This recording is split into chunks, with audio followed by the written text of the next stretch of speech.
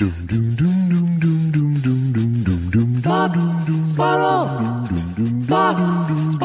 2 Jews, 2 mics, 2 hours, starting now. First of all, how's my sound? Because I didn't do the sound. It's good. I think it's because you didn't do it. It's good. Oh, come on. Are you going to go with that stereotype? So here's what happens. Yeah. I'm just saying, as an OCD person, I'm just saying, who starts out with that except a hack? I'm just saying. An OCD person, if you say 10:30, then you say 10:45, I'm going to have the same problem getting there at 10:45 as I had at 10:30. Like, I was there at 10:30, ready to text you 10:31. Then I saw your thing.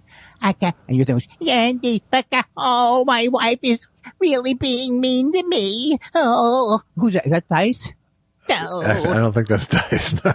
No, he goes, give me the blowjob. No, that's not your wife. I was doing Dice completely into the thing. All right. So I think that was Lou Costello getting a blowjob there. I don't think that, damn it. Oh, Wabbit. That's as far as I can go in impressions. Oh, Wabbit. Yes. I'm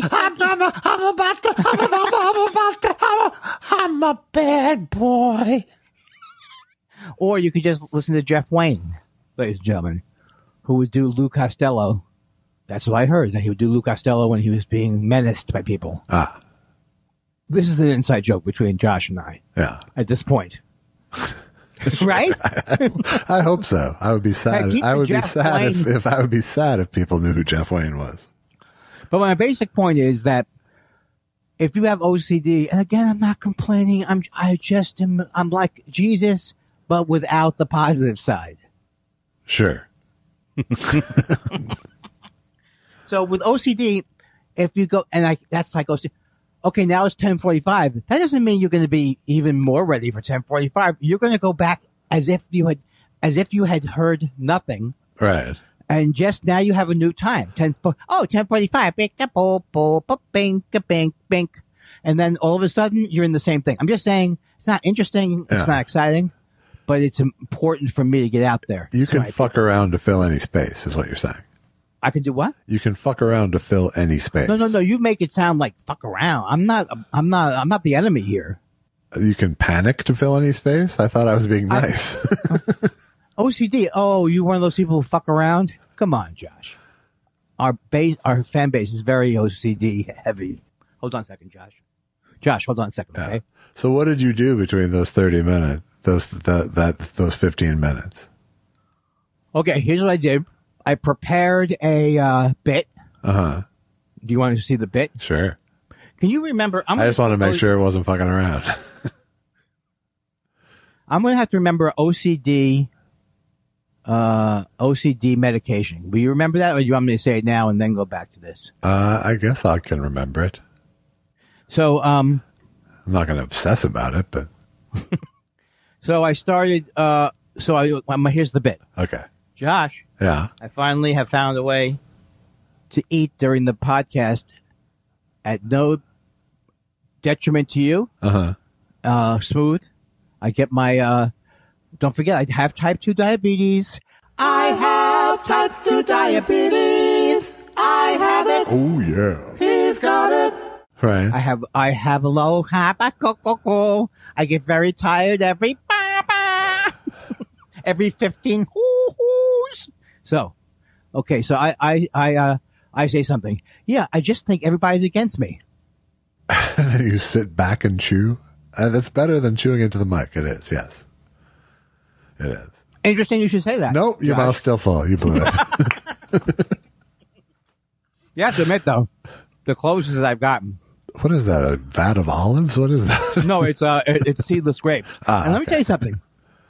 I was in the supermarket this week. Yeah. I was at Whole Foods. Oh. And I sold the cotton candy grapes. I had cotton candy grapes. But, this is not my first trip from the turnip truck to the produce aisle. I said, stay away from the cotton candy grapes. And, okay, that's it. I can't do the voice that long, but I went with these all kinds You've put it in, there's like a Texas thing to the cotton candy grapes lady. I love the cotton candy grapes. Yeah. That's pretty good, right? No, nothing's pretty good. It's a ways away from the original. Oh my God! Now I know what it's like to take a voiceover workshop. Let me refresh your memory. That's what I'm here for. The cotton candy grapes. That's charming. You know, I was going to say I could see what a voiceover workshop would be with you, but I think it would actually be pleasant. Well, there was a lot of crack. There was a lot of crackle in that delivery. Let me hear it again. Let me hear it. Let me see if I can give you a clearer read. That's what I'm here for. The cotton candy grapes. Okay, it's Liza plus. Yeah, it's Liza plus. It's Liza. It's mostly Liza. It's Liza plus, for sure. You'll be great. They'll be great. Because it wasn't actually Liza. It wasn't Liza. No, that's what makes it. If it's Liza, I'll just call up. I can't think of the person who does. That's how far I am disconnected from the comedy goings on. Louise Duarte. No. This is she's very funny, and that was her main hilarious bit. Was she did the funniest lives? Okay, what is the point? I don't know. Is it going to help us? No, not helping me. So that was the bit. And then I just tell myself I have to drink a lot of coffee, so I'll go like this. Nervously. But you didn't go, you forgot to go, Yeah, thank you. Okay. But here's the other thing, Josh. Part of the disease is I cannot sit. I could not sit. To me, would seem like pure hell if I had just tried to sit still. Yeah. From 10:30 to 10:45. Right. Like, I guess some people do. They're at their podcast desk. Yeah. I don't know. I would not be able. I can't sit still. Period. So. Okay, so you could relate to me in that way, right? But other ways you can. What if I would have characterized it as Misha Goss? Would you have pushed back just as hard as fucking around? No, because I think Misha Goss. No. I think the point is that you don't ever describe someone's illness like I have. Well, I think that's where our misunderstanding is. I wasn't really. I'm sorry. I wasn't really referring to your illness when I said fucking around. I was referring more to just the killing time aspect of it. I'm trying to pretend that this is a Twitter exchange, and in a Twitter exchange, you just keep going further in your direction. Right.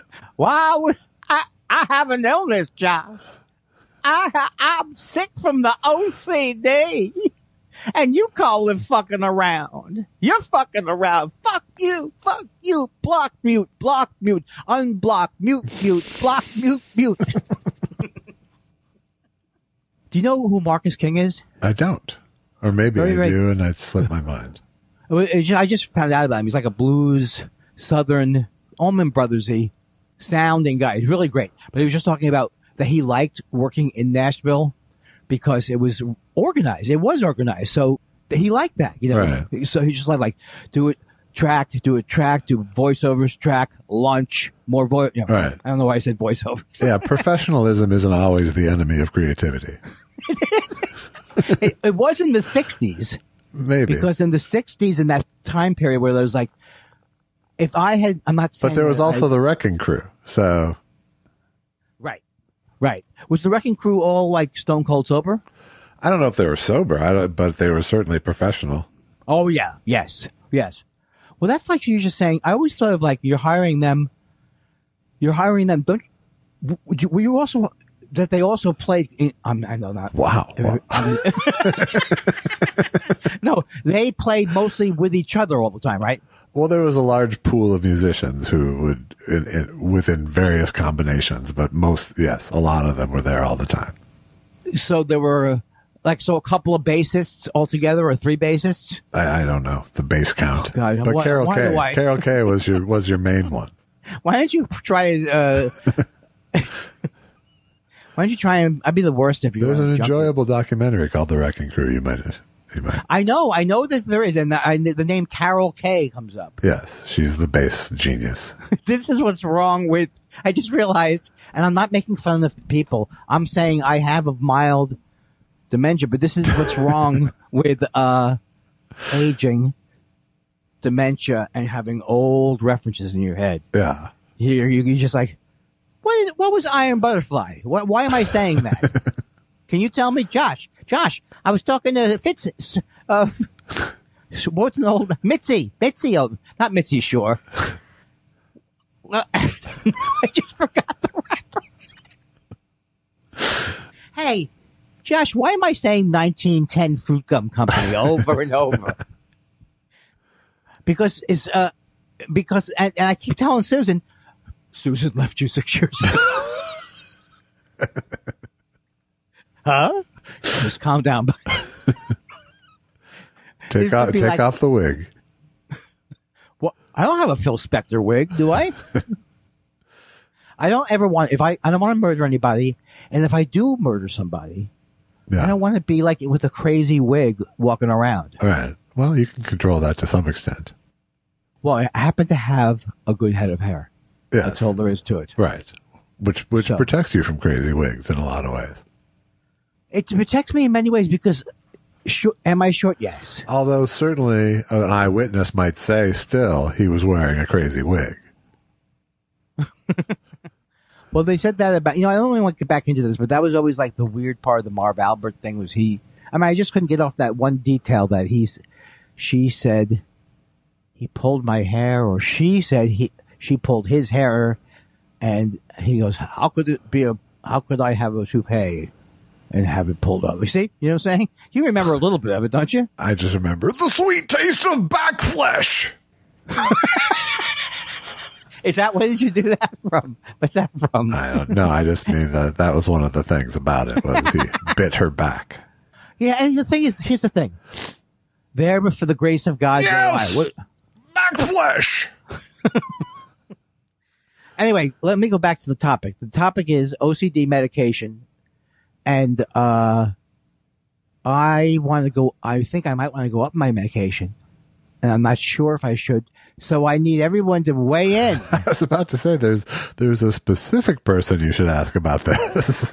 Oh, no, I will be going to my psychiatrist. That doesn't listen to the podcast. Oh, don't get me wrong. I will be going to my psychiatrist. Oh, don't get me wrong. What are you trying to achieve with an upping in the medication?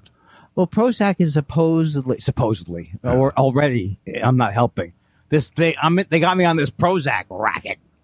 Prozac is supposed to be especially good for OCD, right? Of all of those. But can I say, from personal experience with you, we've ridden the Prozac ladder up the charts before, and it didn't. We did, right? It did not end pretty. How far did I go up? It was high. Hey, if anybody's in the chat room right now,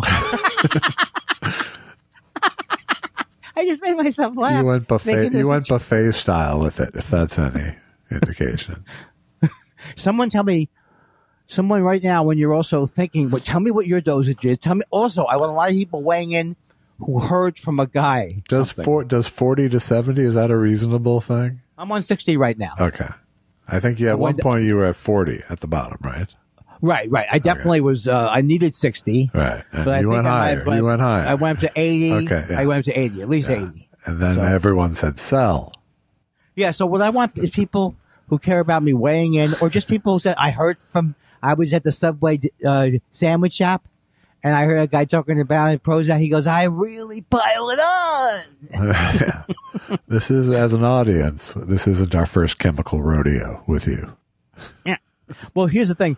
What's the difference between a narcissistic... I'm not saying I have narcissistic personality disorder. No. You could say it. No.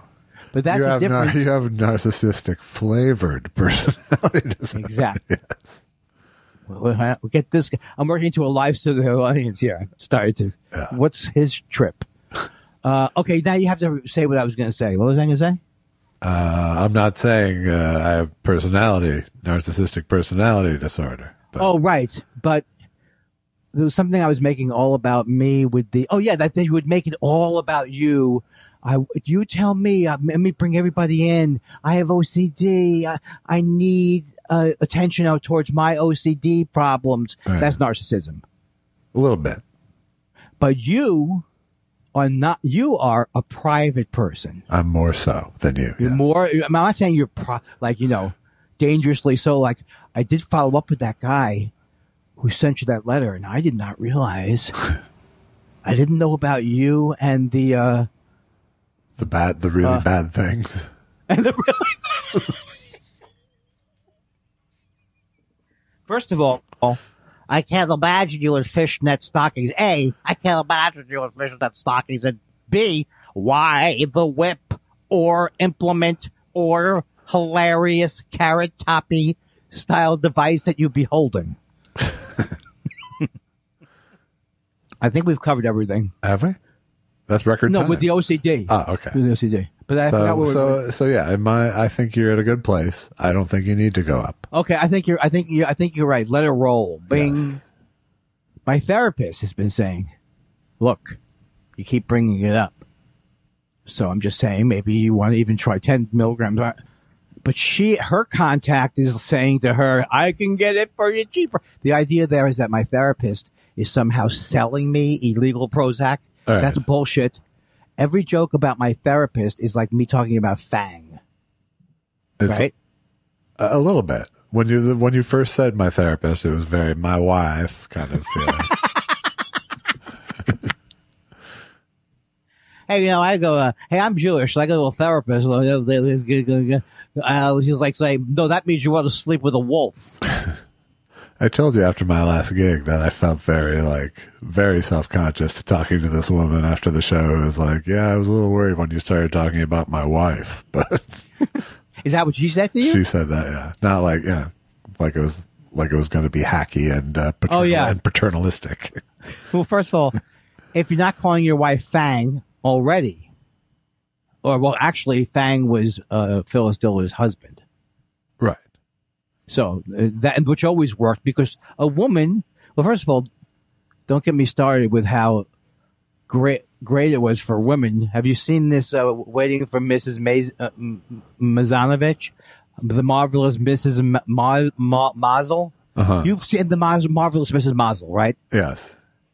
And her woman, and her house, as she calls it, the mausoleum. This woman is a hit in the 1950s or whatever. Yeah. So don't tell me that women... She's tearing up the joint. I like this argument. So don't tell me women aren't doing well. Right. You're exhausted. 65 degrees downtown Los Angeles. I'm here with Josh Elvis Weinstein. Now, Josh, how long? Whose idea was it to do the Thoughts Barber podcast? Was it Andy's idea, or was it something you came up with? It was my sad, misguided idea, Andy. Thanks for asking. 66 degrees downtown. It's going to be hot in the valley today. It's a no repeat Monday. It's a 2. You said that already. Get it? No repeat. I was repeating it. Are you doing that joke, or are you referring to my dementia? I don't even know anymore. Hold on a second. I have to get out of my DJ character. Hold on. All right. Let me turn down my gaslight. That would have been a good song. Turn on your gaslight. Let it light on me. Light on me. Light on. Convince me I'm crazy. Light on me. The lights are going down. Light on me. Why is I can't think of one example from that movie. You know why? I'm gaslighting myself. Get your head out of the oven. What was that? You were gaslighting yourself. You were gassing yourself. Because I have narcissistic personality disorder. Light. They said series 1. I thought you were referring to my joke, which was to the point of maybe, what's that woman's name? The bell jar. The bell jar. The bell jar. The bell jar. The bell jar. What's maybe Sylvia Plath was just a terrible baker. Did you ever think of that? See? I don't even have any desire. Maybe comedy wasn't the right field for me. Well, if you're just getting up to the 60s. What I'm maintaining to you is that my fantasy life, I don't think I said this the right way before, my fantasy life, where I still think I am. Yeah. I still think I'm mentally, it's 1969. Okay. The Jets have just won the Super Bowl. Okay. This is your bar mitzvah year, I think. It's my bar mitzvah year. Yeah. The Jets just won the Super Bowl. Okay. The Mets won the World Series on my birthday. Uh-huh. And I look as hip as the Queen's grandson who was standing vigil. You see that kid? Handsome kid with the mop top. Uh-huh. Okay. That's right. I'm good there, Josh. Doing my Queen material. Hey, let me get this straight. The Queen's dead for, how long is she dying for? It's been 10 days. Hop in the box, Elizabeth. Look, this is what I'm going to do. Edgy material this late after it. It's your choice whether to put it in. Everybody's talking about Queen Elizabeth dying, but they don't talk about what's up with Prince Andrew with his Jeffrey Epstein or Steen. Which one is he? He's the one in a can, right? What do you mean in the can? Prince Andrew in a can. Okay. I thought you were doing like a, hey, see? Yeah, that's right, Jeffrey Epstein. He killed himself in the can, see? That's what I thought you were doing. Yeah, he was in the can. He wasn't in the can. The same vintage reference almost. See? See?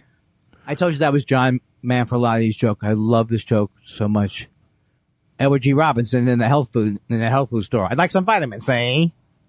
So I think of the permutations of that. That's the right word. All day long. Going to the tax office. I'm here for my schedule. See? It's good when you add on to other people's jokes. It's really a good use of time. You know, because here's the thing. I want to tell you it, but I have to back it up with that's his joke. Right. And then I have to make a whole thing about the tags on it. So it really does seem like a process of diminishing returns. What are you applying for, clemency?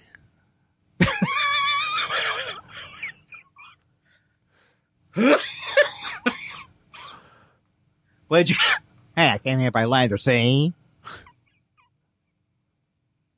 I'm really getting concerned now about it sounds like my cough, if you had to do it on a meter, it sounds like I'm a Pall Mall smoker. It does. It definitely does. And it sounds like you're getting less air out with each one now. You know what? Now it's just kind of, now it's kind of squeaky. It used to be I just want to tell you, it used to be my comedy that was dying. Now I'm dying for real. Well, and this is what it's like. Finally, so strap on. Finally, you found your voice. Is this a good promotion thing? It's 65 degrees. You know, Andy Kindler looks like he's heading down the last couple of years, if you've heard of it all. So, to the thought spiral, it could happen any day. This guy could have a stroke or... All right. Next time this guy gets the light, he may head towards it. Have you ever seen Joe Coy? Only briefly. I've never been in the same room. No, I don't mean that. I mean on a TV program. I know who he is. I had never seen his act before. I've been making fun of him for years because as soon as I heard that he likes to get a standing ovation, or he gets standing ovations and kind of can feed into it sometimes, or whatever it is, I was out right then. I think he was on Seth Meyers, and he came on and just did a series of things that was like how big the places he was playing were. The 30,000 seater. 10, that's what it started to sound to me like. Yeah. Oh, yeah. That's right. It was all about how big he was. And then it was Seth Meyers, who I normally enjoy his interviews. But in this case, he was laughing more than he should have been. But then I think, is that what you have to do if you're interviewing him? You have to laugh like that or you would cry? This is great. That is the danger of being the host of a show, is you can find yourself in that situation. That's why I shouldn't have ever... I don't think I ever really did strongly want to be a talk show host. Ever. No, you were one, though. Right. But that was my own little take on it. And they, Did you pitch that show, or did they cast you? They came to me. Okay. They came to me in that show, Animal Planet. I don't like to talk about my highs because they were many years ago and they weren't that high. I'm enjoying myself today. I'm glad. I'm not being myself. Don't pick it apart. Thank you. But any minute I could go right back into, how's it going now? Nope. How did she, what was the first thing the cotton candy lady said to you? Hello, sir? No. May I see what you're choosing? That was the whole interaction. I think I said something. I said something like, huh? How did you catch? How did it start? I was standing there holding a bag of cotton candy grapes, and they were in one of those they were on one of those island displays. It was, it wasn't in the wall of produce. It was on an island display, and a woman approached me from the other side of the island, and. I'm picturing probably much more flamboyant clothing now in my head than what she actually had on. But she looked at me and went, "That's what I'm here for. The cotton candy grapes." Like we were in on something together. And then how did you... Like the great bat signal went up and we were both answering it. This was before the pandemic, so you were up close. That's how old this bit is, yes. It's not an old bit. Things that happen to you in real life are not bits. Okay, that's the difference between us and Mac and animals. Oh, sorry. We'll be back with the grunting animals. 16 before the hour. Fuck. Women. Misogyny. Fuck it. No, I don't even have the stomach. I don't even have a point of view. I could never have been a morning DJ. Nobody wants. I think we've established that. What's that? We've established that. Established that, right? Yes. I mean, we pretty much lost you at morning, really. That's true. You had me at this, you lost me at that, and definitely morning. I wanted to say that I looked for Ed Sullivan. I can only find one episode. Yeah. Coming up. Yeah. Unless No, they're there there's 2 a day. But they don't, those things don't get listed very well, so you just have to go to the source. I have Spectrum. I don't think you heard me. They have. I understand. Can we stop talking about your medical conditions, please? Boom, boom, boom, boom, bing, bing, ba-doo, cock-a-dock-a-dook-a-dook, joke. Dock-a-dock-a-dock-dock. Here's somebody who can't stop. Here's when you know that your co-host is going off the diva and he can't stop trying to create his own stings. Yeah. Hey, Josh, check this out. Hack-a-da-doo-ba-da-dock-a-da-dink-a-da-dong. It's time for comedy. Huh? I make sure it's clean. Yeah. Huh? Yeah. I appreciate it. You don't appreciate it, and you want me to stop. It. No, okay, I don't. I'm going to do one more. You ready? Okay, good. Do you like this part? You like the clearing of the throat? Yeah. Or is it too hacky? No. It's both hacky. It's both hacky and perfect. I have a chair that can spin around. I don't think I should try it. Hey, Josh. I'm needy again. He's needy. Boom. How sad. Okay. Obviously I don't have the ADHD prevents me from coming up with multiple ideas. That's why I never could pitch anything good. All right. Well, that's why you're such a cameo star. Hey, you know my last appeal. You know how many I got from that last appeal over the weekend, prime time, going right down the barrel. Hearts. I paid for hearts to explode and everything. I'm flying. Two. That's right. So that was it. That's all I had. Was the Joe Coy thing. I think there were other things too, but it can't be order Lanzaprazole. That can't be relating to this podcast. No. Mail this thing to a thing? No. Honey, I'm putting the big check in the bank. Oh yeah, that time period was terrible a few months ago where I was having trouble putting these checks in the bank, and then I kept getting these people answering, "Hi, this is Richard. What you're doing is that ATM does not accept checks," and I'm replying, "Are you kidding me, Freddie? Are you really, really, Sid? Are you, really to this point? Do you think I'm a moron, Mr. Edward, Mr. I don't know how they maybe just a first name. Someone just went by with some trick jalopy horn or something. I don't know what just happened here. You know what's interesting is I must be, because I pay, for a deluxe house, apartment, condo. I don't hear any of that sound because of the extraordinary. Well, I forgot. I'm in my cameo studio. Right. I had the wall specially done. I see all the eggshell crate there stuff. Whatever the fuck that's called. I don't care. Oh, now you're gonna. See, sometimes, and it's not just because I'm Jewish, and it's not just because it does seem like the world is ending. That sounds like a bomb coming in. Yeah, it is a bomb coming in. What's the difference between that and a bomb? The explosion at the end. It hasn't ended yet. Wait for it, as Radar would say. You know what? Let me tell you something. I did not want to be on a plane with you. See, I would be on a plane with you knowing you have some issues flying. I go, Josh, can I get you anything like a bromo seltzer?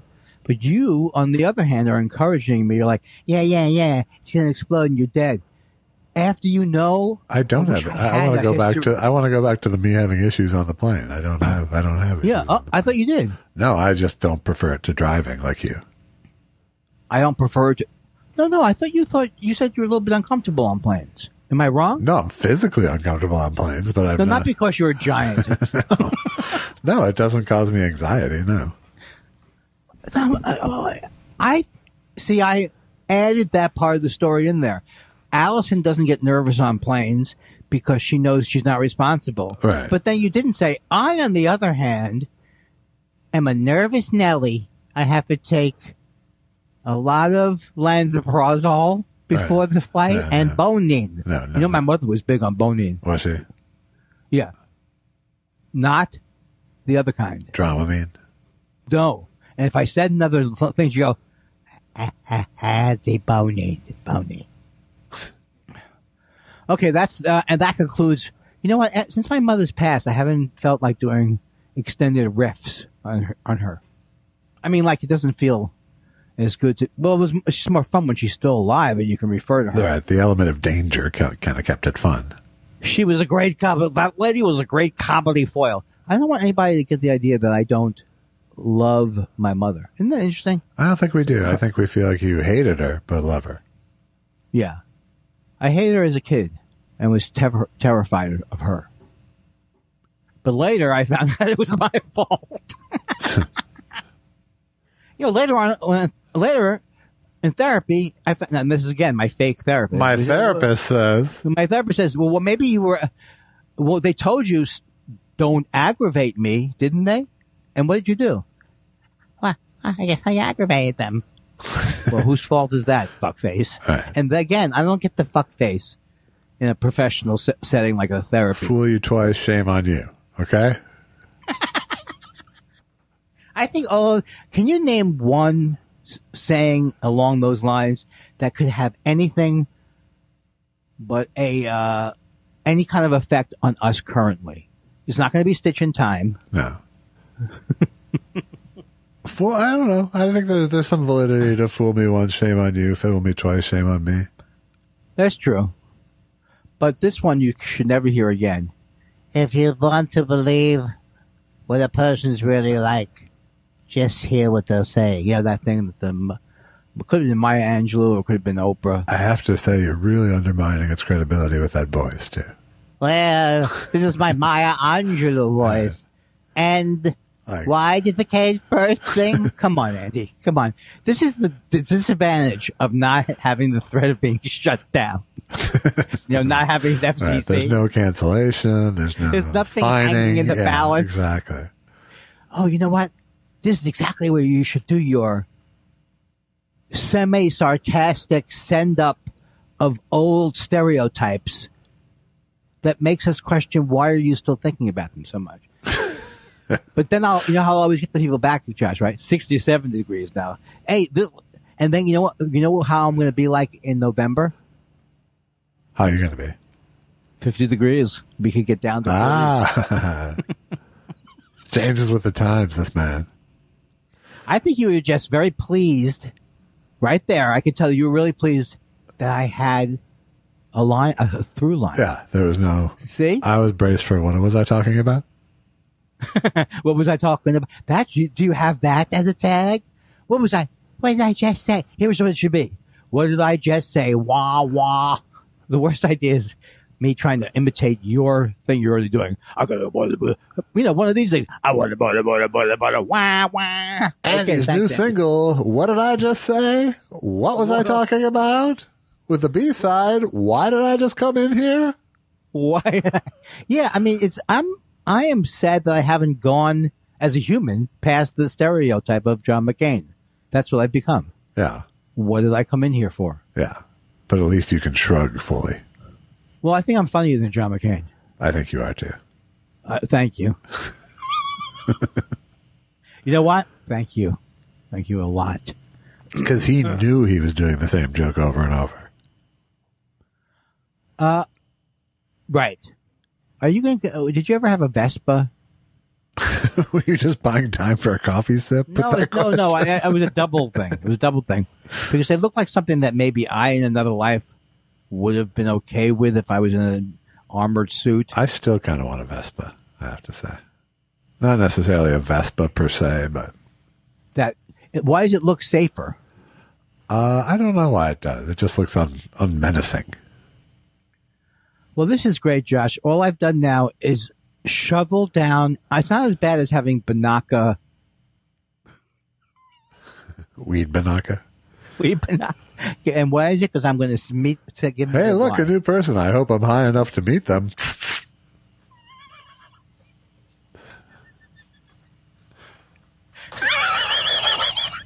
That is so good. That's what we call nutshelling it. Oh God, I want to sneeze or something. Maybe because of allergies. Are they spelled allergies? This is the other part of me where I go, I actually think I'm getting rid of this part of me. I actually think it's a clever side of me. All right. It's the whole normally. Right. Well, it proves you don't have to procreate to have dad humor. You don't have to what? You don't have to procreate to have dad humor.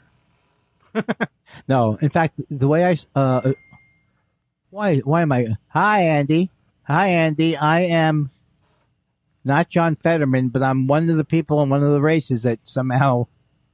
Come on, pony up $10 more. I don't like that ding alert. It makes it feel like you're having an idea. Okay, so here's what I'm going to do. I'm going to turn it off right now. Okay. Because I think it's rude. I just meant in general. I don't mean. No, I don't like it. I don't mean fuck you and your ding alert. Well, what do you use? I use something else. I actually use vibrate mostly. All right, that's a little. Hey, you know what, Josh? That's a little too much information. I can't even look what I'm doing. We'll be back here on WTMI. Too much information. Oh, I keep hearing this. I listen to this podcast. That's a good call letters for a news station. What is that? WTMI. It was 20 minutes after the hour. You know, somebody obnoxious was doing something obnoxious. A little WTMI. That's all I was going to do. Somebody obnoxious was, and I put the references in, and we would have been no further ahead. WTMI Too Much News Time is 11:33. So I listened to this podcast. I forget which one it is, but then what's his name comes on? Rick Springfield? No, it's Vern. No, he's the number one DJ in the world. Ryan Seacrest. Yes, so it's like, hey, everybody, it's Ryan Seacrest. And I want to tell you that every morning that me, Jocko, Schmack, and Schminkschmo, we tell you all the things that we should tell you and some things that we probably shouldn't. We share with you all the parts of our personal lives that you should know about and some things that maybe we shouldn't have said. Every morning, Ryan Seacrest. I can't even understand what is. He goes, and of course, all that. We tell you all our favorite views on race, and some we probably shouldn't. And then he says, and then, of course, all the great music. Who is listening to this? Who is listening to this?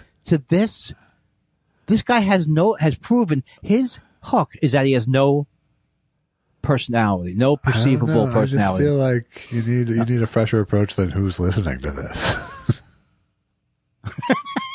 Well, I don't have one. All right. Well, nevertheless, come back next week. Oh, I'll come back. Oh, I'll come back with the other. Oh, you don't think I can have other unformed ideas? Yeah, who's listening by to this Friday? just isn't coming out in the wash. Look, Josh, not every moment of the podcast. 62. I went to a workshop this last weekend. It's all about, and it's not always about how to make your podcast, but and how to make your voice sound. Not just that it's clear, like my voice would normally be, right. But I'm trying to do a thing where you can't understand me.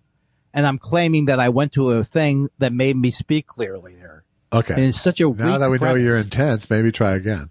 Okay. I don't know, Josh Alba. I went to a work. I went to a. Hey, Josh. I went to a podcast workshop last weekend. You know about how you, and it was all about how you project your voice. It was like I'm so tired of it. That's the reason why I'm not on who's in. See, but here's the thing: the one cardinal sin that DJs never do is make themselves unintelligible. They really. I know that's why the bit's bad. It's a false premise. No, no, it's not a false bit. It's like professional broadcasters are always intelligible. No. The bit would be they tell you have to have. Maybe they told you gotta make your voice interesting, and so I did some voice that made. Okay, that's the joke. That's the identity. It's just a house number, Josh, as we say in the business. It's just a house number. Right. I'm very impressed with how I've learned. First of all, how long did it take me to get the boom? Months, years, truly. True, yeah, truly, years. And all I had was this one windscreen, and I think you remember that commercial. Which I gave you, I think. What? Which I gave you. You gave me. The windscreen, yeah. Yeah, one windscreen. Your windscreen stays on my mind. Anyway. Sure. See, that's an old reference, but I don't know what the reference was to. To Wind Song. Okay, so at least this is me right before I go to the home. But Josh. I got it close. That's fine, Andy. Now, how much are these teddy bear underwear? Not underwear. How many of these teddy bears? Yes, Andy. Tonight we'll let it be alone, bro. Yes, Andy. Hey, Josh. Hey, I'm watching the Mets. You know, I used to watch Lindsey Nelson and Ralph Kiner and Bob Murphy. Did you know those are real people? And they used to sell Rheingold Extra Dry. You ever hear that one, Josh? Josh? Okay, Andy. Go to sleep, my friend. Nurse, can we have more of the sleepy pie dose? I do look forward to that. I hope I end up somewhere where they're heavy on the sleeping medicine. Yeah. I don't want people. Look, I'm 65. 65. And I'm going to be 66 soon. 65. 66. I do not want people to get concerned that they need to worry that their lives are going to be, I'm doing fine right now. I only worry about. I think they're only concerned that you're not going to die when their bet is down. When their what? When their bet is down. I don't like that idea. Can you people go get your fantasy, get your fantasy football on and stay out of the over and under on when I'm going to die? And the fact that Josh has it sponsored. 65 degrees downtown. Let's just say that under already lost. That's terrible. Nobody predicted that I would die. I guess would you get better odds if you pick a lower number? Oh, Josh, I don't feel so good. Did you know though right now that I actually could have in the 2 years ago or 3 years ago, or was it 4 years ago, I could easily be in a panic attack. I haven't had them in a long time, so whatever you're doing is helping. That was in my lexicon, in my worldview. You just jinxed the shit out of yourself. What are you talking about? I don't. What? I'll do it even more. Oh, I'm panicked. I'll make fun of myself when I am panicked. I can't breathe. Oh, for some reason I want to throw up at lunch. I licked it. Oh. No, I really did start a fire in Yosemite in 1978. I'm not kidding you. Can someone provide me with the microfilm? I ran over someone and their Bic lighter exploded. There were definitely times in my life where I heard this. Ka-chunk, chunk, chunk. What was that? Was that a thing? Yeah. Oh, God. I'm lucky to be alive, but I am alive. You are, indeed. I am alive. Yes. And I think that what I've learned is I've seen your hologram before, and this ain't it. Exactly. And I think that the lesson I've learned is you won't see me driving to the George Washington Bridge to go to a gig at Rascals in West Orange, New Jersey. That can't happen anymore. No. I can't die looking for change on the floor, which I almost did once when I was high in the car. I was 18. So we were approaching the toll booth, and I was high. Yeah. I was looking at the floor. Oh, where's the money? Where's the money? I was looking. People are stopping, waving. Open slaving. Okay, so I will avoid. Now, my question to you is it because I'm not driving that I feel better? But maybe I should still have more with the Prozac. Higher dosages. I don't think so. Look, I'm going to go with you. I've read this book before. We've been down this parade. I really want someone to take over the Dennis Miller style mantle. Hey, Kaka. Hey, Choo Choo. Somebody like that. Well, it could be you, and then, another 2 years, someone will have to take over again. Wait, is that like a Dennis Miller slam? No, it was predicting your death. Josh, we were off that topic. Oh, sorry. We were off that topic. I was thinking that character in Lost in America. She keeps betting 22, 22. Your wife likes that number. Oh, God. Why can't everything in life just be those three movies? Modern Romance, Lost in America, and Defending Your Life. And that's all you do is you watch those. I know you get tired of it, but pretend it's, you know what it is? 65 degrees down 10 dollars. And you know what my desert island disc would be, Josh? My desert island disc? I would bring in my desert island. You know what the problem is? I think you're excluding the prescientness of real life as well. The what? The prescientness. Oh, well, somebody swallowed the New Yorker online. That's not a bad slam, right? No, it's all right. That's okay. Hey, what'd you do? I see, there's the problem. I already said swallow the New Yorker online, but then I got to set it up again. Another one. I have nothing. No. Why? That was as good as it's going to get, maybe. Why try to top it? That's right, Andy 2 times. Andy 2 times. Is Andy 2 times, is that from Goodfellas? Yes, I think so. Okay. I think so. You know what I need, Josh? I need a new mob movie or something. Yeah. Did you watch Abbott Elementary? I want a new mob. Boom, boom. One that makes me smooth. Here's what I would say when I was a kid. I want a new mom. Boom, ba, boom. One who's willing to make a sandwich. Boom, ba, boom. One so I don't have to eat the horrible food in second grade. I forgot the song. I'm just into the memory. Sure. I want a new mom. One that can make a sandwich. Now, people are going to say, Andy, you're being misogynistic. No, I'm not being misogynistic. My father, God bless him, he had to go work as a plumber and then as a contractor at 6 in the morning. Came back at 4 or 5 in the afternoon. My mom was the only person who could make a sandwich. Unless it was going to be me. I did not know how to make a sandwich in first grade. And that's Huey Jewish in the news. Why is it that the old slights are not crowd pleasers? You people don't know how much I've It's suffered. a whole new generation. These kids bring their own slights to the table. Well, you know what the problem is, Josh? All the kids today, they get a trophy just for waking up in the morning. Remember when that was edgy comedy? Yes. That used to be what Bill Maher was guilty of. Maybe those kind of jokes. Used to be? When he was just really terrible. Not when he was still benignly terrible. Benignly terrible, not malignantly evil. It would be those kind of jokes. I can't forget. In other words, like his humor, I think we've talked about this already, but his humor was couched as, there was a brief time period. You can make this argument that your language could get you in trouble. I mean, that's what George Carlin was talking about. That's what Lenny Bruce was talking about. But that back then has now devolved even more into, like what Dice was saying. They're just jokes. These horrible things I'm saying about gay people or whatever.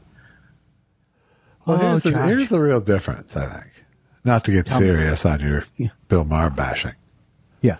But when politically incorrect was first, reviled by people, political correctness, and it was sort of reviled by people across the spectrum, that was because it was purveyed by academic white people. Right. But I think in the subsequent years, we found that those academic white people were, in fact, representing people's voices who were being offended by these things. But now we have the ability to hear it from the actual othered voices. Right. Exactly. And it's a whole different matter. And now it's a tragedy. The biggest tragedy is that there are people online who are telling you suck. You know what I mean? Right. A lot of these people... They equate that with being canceled. Yes, canceled. Right. You want to know what cancel is, Josh? It's... Want to count it off? Like that.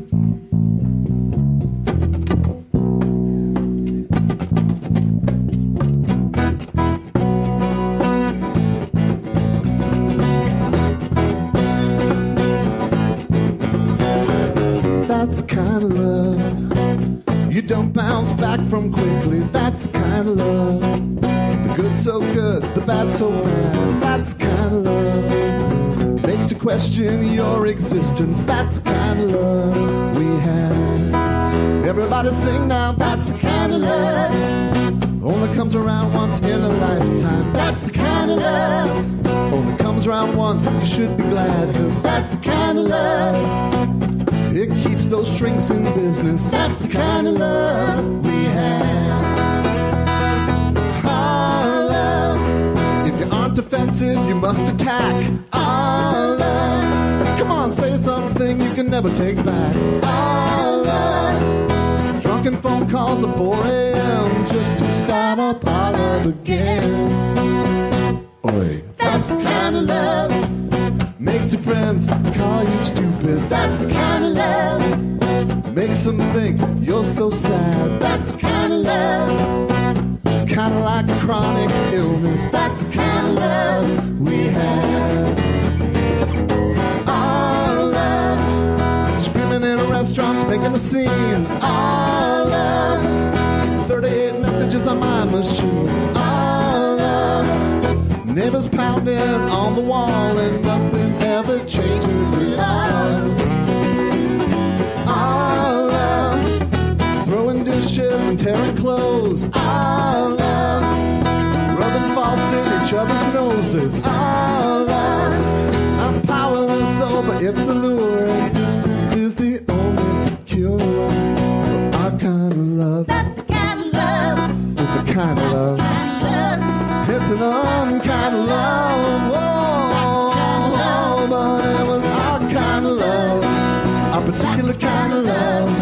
Yeah, that's the kind of love we have. Duh.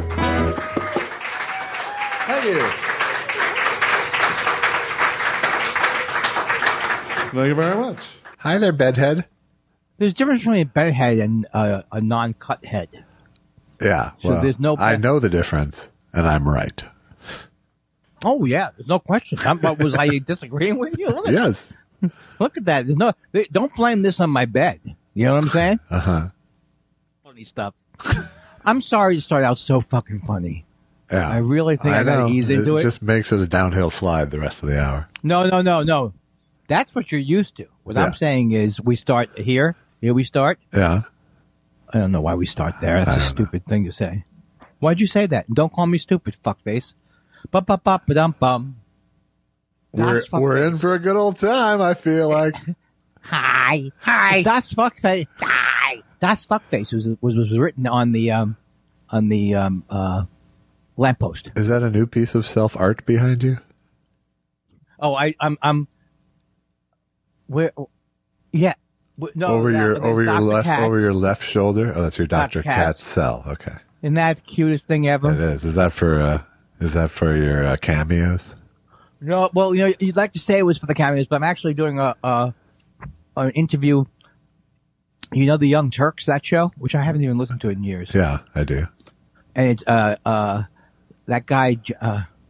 What is his name? I don't know. Chang. Oh, what is his name? Cenk Uygur. Yes. So he's interviewing me. So I've been. I know I got it slightly wrong, but I can't. Shank. It's not Shank. It's Cenk Uygur or something like that. Yeah, something like that. And so he's interviewing me. I'm sure that's going to be great tonight when I thumper in his name. He's interviewing me about Jimmy Dore tonight. So oh, good. It's going to be good. Weren't they once allies? Or were they always Jimmy enemies? Dore was from he was on the Young Turks for years. Right. Yeah. And then Jimmy's done so many terrible things, but one of the terrible things was that co-host Anna Kasparian. I don't really know her that well, but he was he was supposedly had made all these sexual comments. He's just a weird guy. But that's I want to keep my head. Save it for Cenk. Save it. I also want to keep my head. What do they say when you don't want to go in the gutter with the other people? Keep my. You don't say that, so it doesn't matter. No, keep my. Yes, so I'm getting all set up, and because I can't do the usual bullshit I do with you, where I understand. Where I have my droopies sticking out of my pants. It's a sad commentary. How many times, without knowing, have I tilted down too much, and you've seen I'm not wearing pants? Seriously, tell the people. You're showing your hand and more. Yeah, in fact. The fact that you can't see my hand is what gets the nervousness going. What's he doing down there? Oh God, stop it. But, okay, welcome to Huckles, not Chuckles. Welcome to Huckles. Oh my darling, Clementine. Yandy, I'm your penis. Yeah. I was going for a whole different dog. Okay, go. Let me hear what you're going. I was doing Huckleberry Hound as opposed to Droopy in that case. Huckleberry Hound. I wanted to tell you before we get into the letters and all the other stuff that we have a big day. Imagine if we had one of those podcasts. Whoa, we had a big day today. Yeah, a lot to get to. That's right. A full docket. Don't even say that. Don't even respond to that one. I've got so many things going on. President Obama just issued. I cannot seem to get away from the political. You don't give your main email to anybody who asks. Oh my God! My email is so full daily of politicians. Well, of everybody. Yeah. I just have the entire slate of liberal candidates has my email. I've tried to unsubscribe. I'm going to be supporting them too, but you can't unsubscribe at this point. No, you can't, and that's really that's a strike against a candidate. Against any candidate? Yes. If you can't unsubscribe, how can you trust them? And I gotta tell you, I love Joe Biden. I mean, I wouldn't have voted for him. I love Joe Biden. I'm a little sick of his dad at this point. Yeah, his dad. But this is the other one. Here, I'll do it. You've heard me do this. This is exactly it. We can do something about the climate. No, I'm kidding here. Yes. That's not hyperbole. I'm serious here. I'm serious. I'm not joking, folks. It's not a joke. You're not funny, Joe Biden. I love you, but you're not funny. So we never assume that you're going to be. It's just the mark of a man who's spent 50 years not being taken seriously, I think. No. He said, I have a good. I have a good point to make about this, folks. No, I'm just saying that. It is the weirdest low self-esteem tick. I know. Even as they're starting to laugh, it's not. Don't laugh. Right. I'm saying something that's making an incisive, look into American life and giving it to the other guy with a little humor. But don't laugh at that. That's not funny. We're dealing with a fascist crisis at hand. I'm not joking here. Now Hitler was a dictator. No, folks, listen to this. No, folks, listen. He was. Speaking of Hitler as a dictator, did you watch the Ken Burns this week? Okay, here's what happened. I watched the first one. Why does it have to be a story? And then Susan and I were like, we know we're going to watch the other two. We're so tired. So tired. Here's what I decided what is wrong with Ken Burns. Yeah. He does not, and I'm not even this is not my strength. He has very little ability to tell a narrative story. He tells a lot about this. He goes into this subject. All of a sudden we're in Czechoslovakia, then we're in the United States. And so also having seen almost all Holocaust footage there is available, it's hard to get me not excited, but to get me interested in what he's talking about. So I thought, but he's got people working with him who are good on this thing. And how are you separating what their workload is? And you seem to really. Oh, like I know. Yeah. Look, these people come from the intelligentsia or something. I still don't really get. After all these years, I understand why the Bolsheviks were. Did they come from a family called Bolsheviks? Is that how they got their start? The Bolsheviks? Yeah, I do. Funny stuff. No. I actually think, I mean, at least as a whole, I actually thought I thought it was a pretty well told narrative. Oh, you did? Okay. Yeah, because the thesis is how all this relates to the United States role. They did a great job with that. They did, and I feel like if you watch the whole thing, there is you get a lot. You have a lot more sense, and I don't know if this is necessarily a great thing, but you have a much better sense of how and when the killing took place with the Jews. You know, right. and the. Oh, you're talking about the second and the third one? Yeah. Yeah, the first one I've watched, so I have to watch the second and third. Okay, so and I thought they did a good job in terms of really telling the story of the Holocaust as opposed to the gory details of the Holocaust. You know, yeah, it wasn't so much. You know, the real horror of the whole thing is that nobody wants the fucking Jews. That is really that's the horror you come away with is just the world fucking hates Jews. Well, that's what I learned that I didn't know when I was a kid was that nobody not only was nobody going to take the Jews, nobody did take the Jews. I think that and it fueled the Nazis, and it fueled the Nazis going, see, no one wants the Jews. Well, not only that, Hitler was very influenced by all of segregate the Jim way Crow, that Jim Crow. So I mean, he was it's like it's just a ridiculous thing. Like I know this stuff because I'm immersed in it, like, repeatedly. So I think it was more like, I will watch the other two parts because I can't stand, you know what? Here's the truth. I haven't watched a lot of his documentaries. Like I like jazz, but I don't like his take on jazz. I mean, I thought that this was better paced than most of his stuff, ultimately. I think there's the other people with him. It may well be. Yeah. It may well be. So anyway, you have to watch it because it's really amazing. And I didn't mean to soft sell it.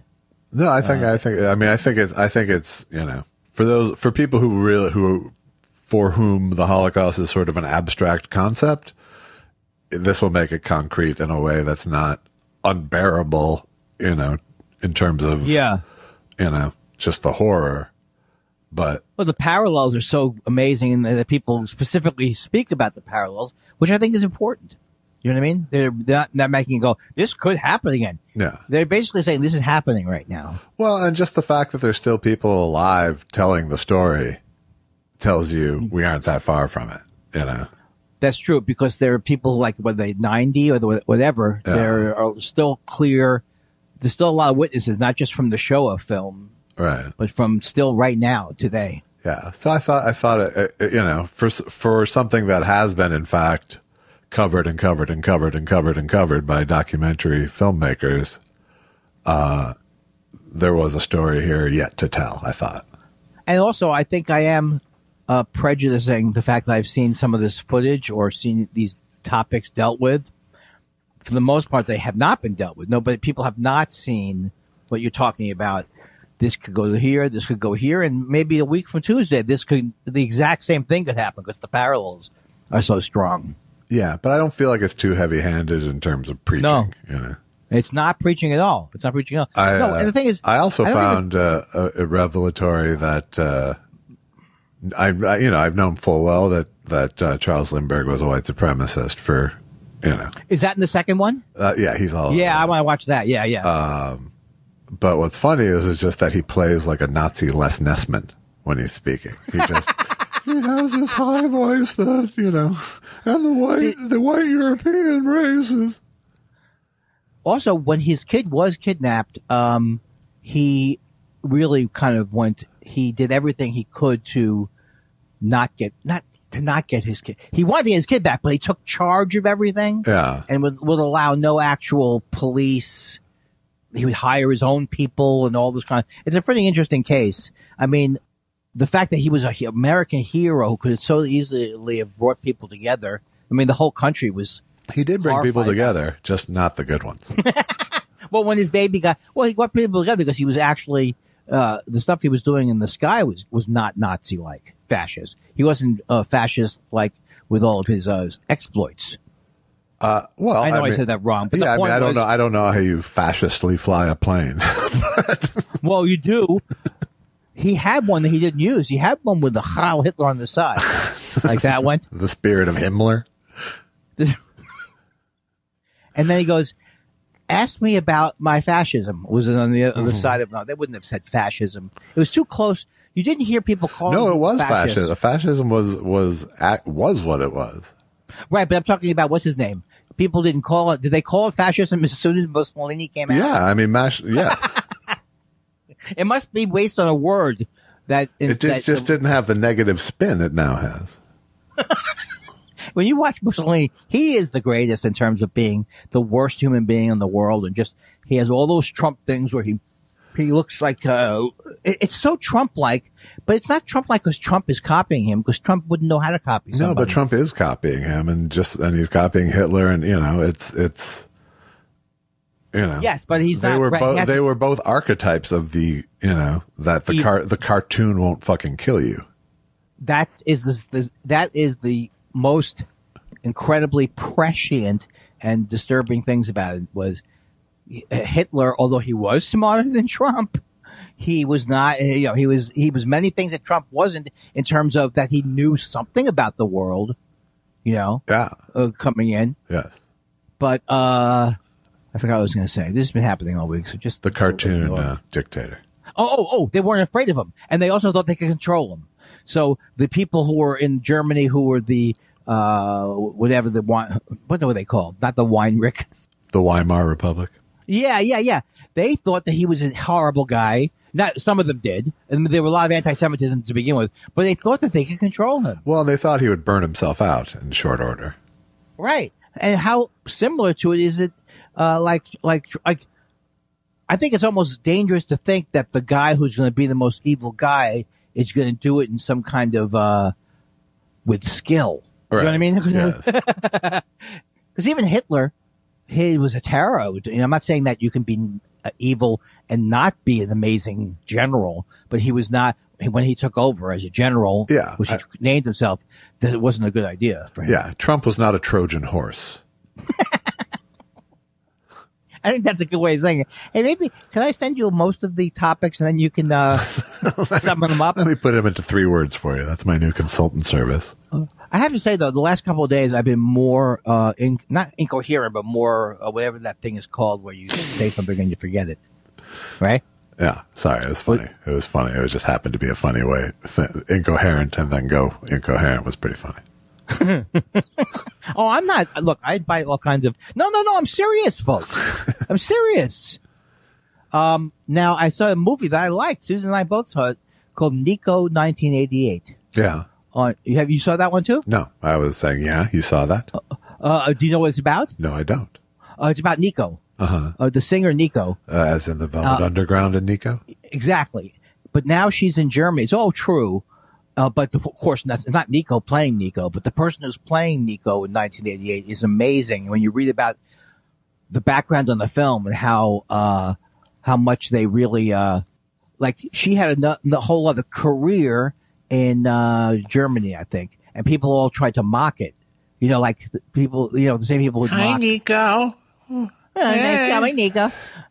And the music's amazing that she did. And the person singing it is a singer, and obviously not Nico, but it was just the way they captured it. I just thought it was a really great movie. I don't know who made it exactly, which is a really maybe it was Magnolia? Who's Magnolia Pictures? I don't know specifically. I don't know. It's not. It's not the guy, the basketball guy, right? No. Gubin. Huh? That's 29 pictures or something like that. Wow. Just stop talking. So. Okay. Now you can talk again. Should I breathe more? Bye. I wanted to exhale high. Yeah. Hi. No, seriously. It's not funny. So, Hitler killed 6 million people. Folks, no, it's not a joke. I'm not kidding here. Yeah, all right, I'm sorry about that. All right, I'm back now. My dad used to say, Joey, don't joke about genocide. The dad thing is, when your dad would have been 195 years old, you have to back off dad stuff. I think he did. My dad, it's not like saying, oh, one more thing from my dad that I probably didn't tell you before. Right. No, it's not like that. Yeah, I'm worried. It's always I'm worried he'll run out in a second term of shit his dad said. It's like, Joey, get up. Get back up. You know what my father would say? That was his mom. His mom always said, get up. Get up. Folks, I came down here when I was first running for office. Similar way, how many people have been on the Amtrak 693? You know what I'm talking about. I'm just joking, Joe. Look, I'm not going to make fun of him that much more because I don't care about that he has these weaknesses. All I care about is reelecting him. And I just found out that you cannot reelect him this year. Nobody told me this. Huh. He's not on the ballot. Try anyway, I say. You think so? Yes. Pat Paulson would have run. Vote with your legs.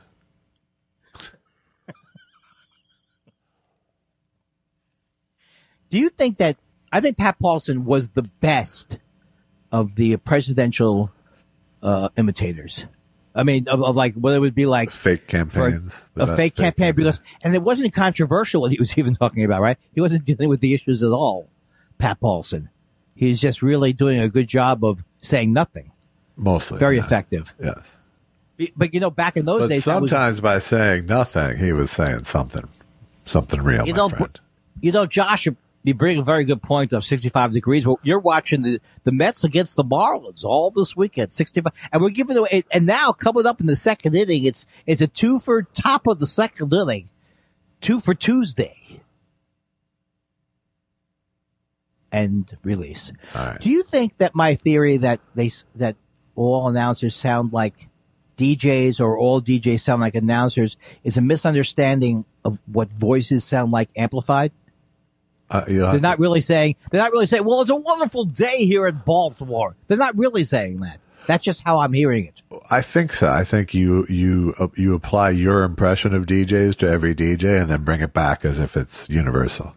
To the announcers. And they're not doing it. In other words, there are definitely baseball guys. I would say baseball guys are the most guilty of old-timey vocal hyperbole. Because I listen to the ones who aren't as funny as the ones I love. Of course, I love my own guys, but Keith Hernandez, Ron Darling, and Gary Cohen, they're very, very funny. Yeah. And then when you go to these other ones, there's the same sound, but no humor. And don't forget July 8th is bobblehead night. I think baseball announcers are the most likely to actually say, folks. That's why you appreciate a Ben Scully. And a lot of these announcers, they thought they were going to come by and they thought that they were just going to stick out and be a lot better. Well, I didn't set it up right. Apparently, they thought they'd be a civic institution. Anything but. I always mix up anything but with apparently not. Yeah. Anything but is so good because as you get farther away from the event, that's all you remember from it. Anything but. That's why it stuck with me. Because he's already a very pleasant uncle. One of your uncles or whatever. He's a very pleasant man. Yes, avuncular is what we call that. What's that? Avuncular. Avuncular. Thank you. So when he is like when you get him steamed, I'm not talking about the later racism towards the basketball players. He was a very nice guy. But when you got him steamed... Shut up and dribble.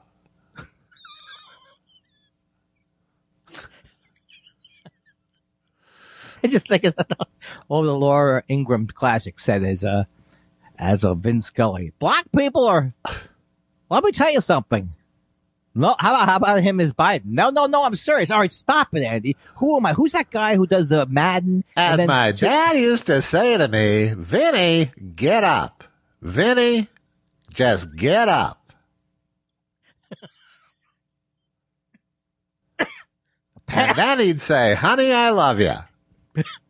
Apparently, these Vietnam protesters thought that they would get attention by running out naked on the mountain. Anything but. And throughout history, is that how he dealt with everything? Yes. Apparently, Hitler thought he could make it all the way to the Volga River. Anything but. Apparently, they. I was going to say something about Jackie Robinson coming up into the pros somehow. Yeah. I was supposed to. Jackie Robinson coming into the majors was supposed to solve the race problem. Anything but. Yeah, that lost a little bit of its bite along the way. I think it was the pause. It might have been. It seemed like a 4-hour pause to me. Yeah. You know, they're not all gems from where I sit. Okay. When I die of lung cancer, let it be in your fucking head. Apparently, Andy thought he could smoke pot all day, every day without repercussions. Anything but.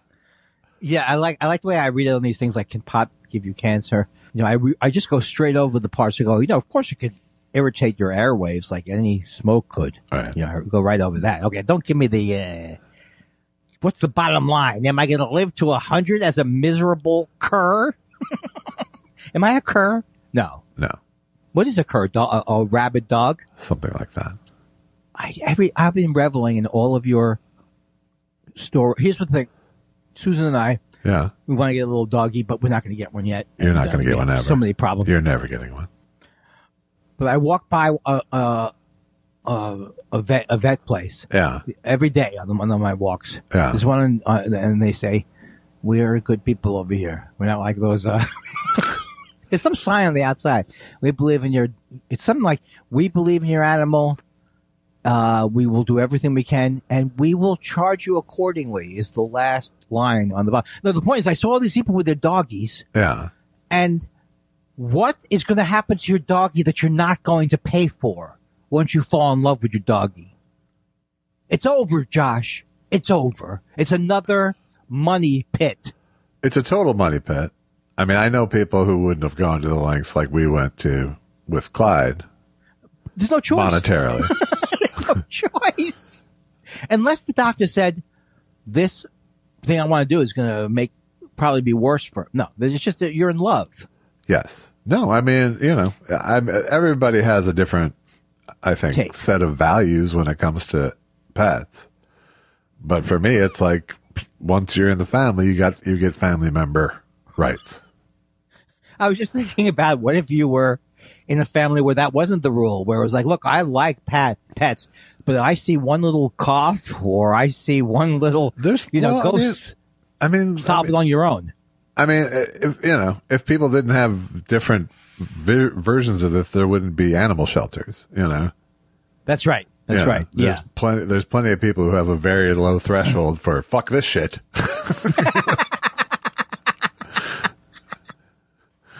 Look, I'm not going to get into this kind of material, but honey, the dog was just taking a nap. It's 4 years old. Slept too long for my. Well, first of all, the other thing that's horrible is that when you look at all the true crime that I listen to, almost all the true crime is, if you've had a serial killer, he has tortured animals as a kid. That's almost always a first step. Yeah. And I was trying to think, like, because I always think, which in a way is reassuring, because it means they're at least not dilettantes about it. That means that they're dedicated? If they're not a dilettante? They've put in the time, Dilettante, is that like from an old Southern thing? Like a woman? French. No. It's a French thing. Oh, très bien. Not a debutante, no. I speak French very well. I don't know if you knew that. I don't know what it means, but someone said my accent was good. Yeah. What do you think of that? I think it's bullshit. You goddamn. It's bullshit. Mierda. You think there's a lot of mierda based in it. Is that how you're pronouncing it with your good French? M-E-R-D. Mierda? Yeah. Well, first of all, can you do any of the... I would like the choking. croque. Choking, you mean? No, croque. Croque? Why am I doing it with a Russian voice? Croque monsieur? Yeah. Or croque madame. Oui. God, you are or pathetic. croque de merde. How would you have gotten by? What is it when you were in World War II? You had to say who's Babe Ruth, and if you didn't know who he was, they kill you. I think I think the smarter guys went with more obscure names than Babe Ruth. It's been 20 years. The Babe's been retired, right? Something like that. I'm having to clear my throat. You can't tell what I'm doing now, right? I hope you're going to Pickle's first question. It's time for questions. What do you want to know? We love your questions so much. It's half our show. Half our show. Pickle says, when did Do It Again become Run It Back? Sorry about the Edwin Newman, babe. Edwin Newman died again? Yes. Over and over in my heart. Sorry about... Is Pickles doing another bit towards somebody at the end there? Sorry about the Edwin Newman, babe. I'm not sure. Maybe Edwin Newman was a nitpicky language guy in that. I know. I'm the one who brought Edwin Newman up into the podcast. You didn't do it. Okay. That's fantastic, Andy. Congratulations. Thanks for that. No. This is important. Go to the next thing. Jason Parton 2, The Revenge, says, I'm sending this in early so I don't forget. Yeah, that would have been a tragedy. Clearly. That's not nice. Yeah, Jason, I'm all for you, whatever he said. Clearly, in the 45 RPM album of your life, this show is the A-side. What's on your B-side? Juggling. Like, you mean like... Juggling is my B-side. Oh, yes. I think I've got confused by the album. But by the conceit that this show is the A-side is hard to even swallow, really. But here's the thing.